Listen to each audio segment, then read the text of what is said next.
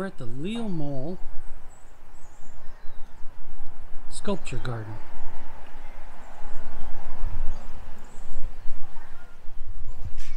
Now, Leo Mol was a famous sculptor from Manitoba. And that's Schoolgirl. And it's combined with, you can see all the sculptures coming along, with the gardens. This is Echo.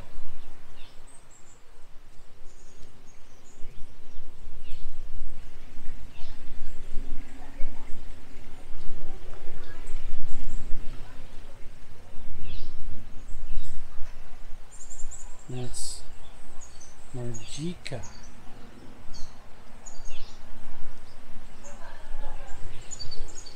And this is the entrance to it. Whoever thought I would be artsy fartsy? That's the bather.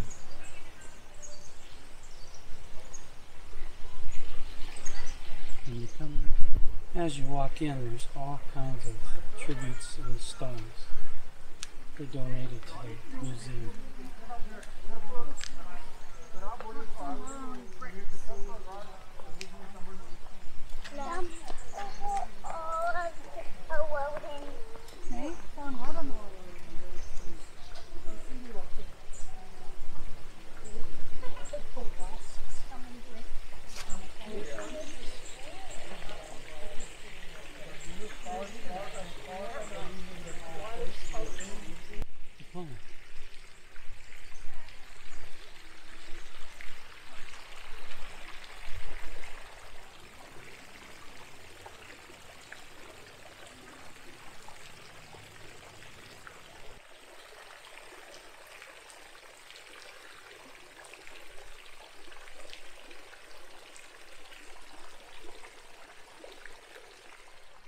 The Leo Mol Sculpture Garden is quite a place to relax, to enjoy nature, and to look at some incredible art. The garden was unveiled on June 18, 1992, and has been expanded twice since its inception. There are over 300 pieces of art. Now, I could only show a little bit here today, and I hope you're enjoying it very much.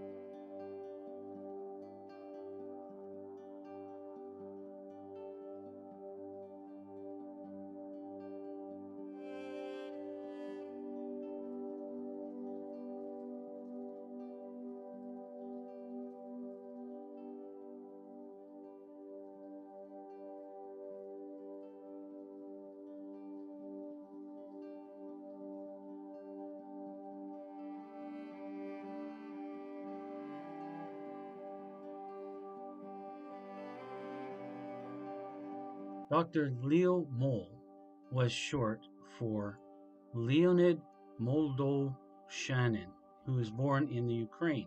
Leo Mol studied art at various places: Leningrad Academy of Arts, Berlin's Kunstakademie, and the Academies of Arts in The Hague. Mol migrated to Winnipeg, Manitoba, Canada in 1948 with his wife Margaret, and he continued to do art right up until his passing in 2009.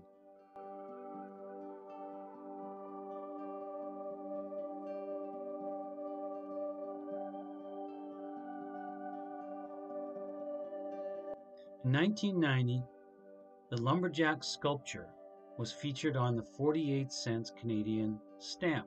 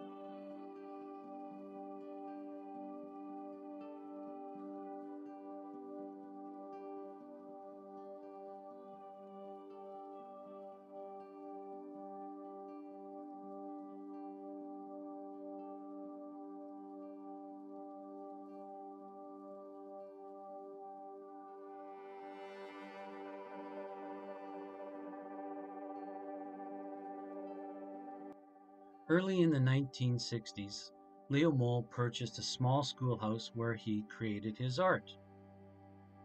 By 1995, this schoolhouse, which was located in Birds Hill, Manitoba, was moved to the Leo Mol Sculpture Garden, and it was restored and now sits as a green and white building for people to go into, except for right now there's COVID, so it's temporarily closed.